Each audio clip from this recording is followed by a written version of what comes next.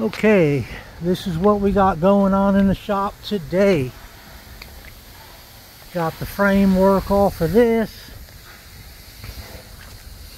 because we're gonna use the existing framework. That way we don't have to, that way it doesn't cost as much to fix. But from this, and we got the pieces bent up last night,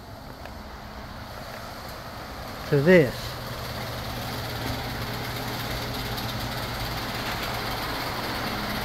Came out really nice. I got some pockets bent up that are going to get welded here, 2 on each side and 2 in the front, and then I got to cut the holes in the top.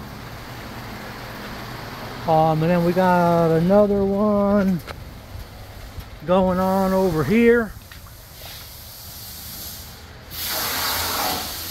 That's the framework, the bottom, the sides for the next one. And then we're over here cutting some parts.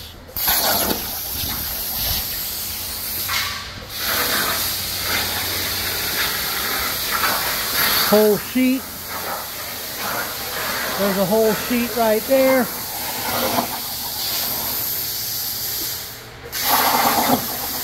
Yep, printing money. What it's doing, it's printing money.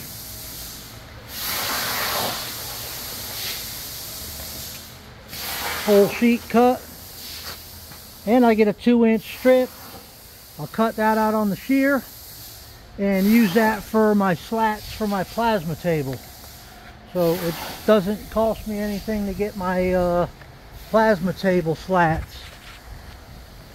That showed up today.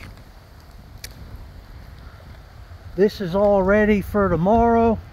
Kind of rained today, so we're gonna, on these here, the bed here, we're gonna go ahead and we're gonna bend the corners. That way it could be gusseted, and we're just gonna do it in a full sheet. 3 full sheets, bend it up, no cutting, just bend it and put it in. And then on top of that, we got this also. So we're going to raise the sides on this. And we also got the metal in for this. Got plenty to do today. Got to build a trailer for this. We got to install this. And then we got this. Reskin it and a bunch of work. We got some aluminum over here for the pontoon boat. There's our spuds, our spud tubes. Got the angle for the outside for the border. We got some rings here that need the end pieces here redone with some thicker metal. And underneath my sign that the wind knocked off,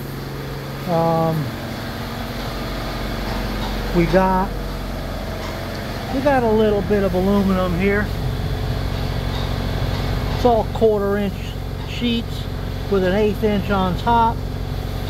So that's a nice healthy stack of aluminum. There's the bed. And then hopefully sometime next week we're going to take this and we're going to move that outside. And we're going to take this one outside and we're going to move it inside. I definitely have my hands full. Oh yeah, and let's not forget about this. It needs a new hitch put on it. So we're pretty busy. At least the plasma table's working while I'm walking around.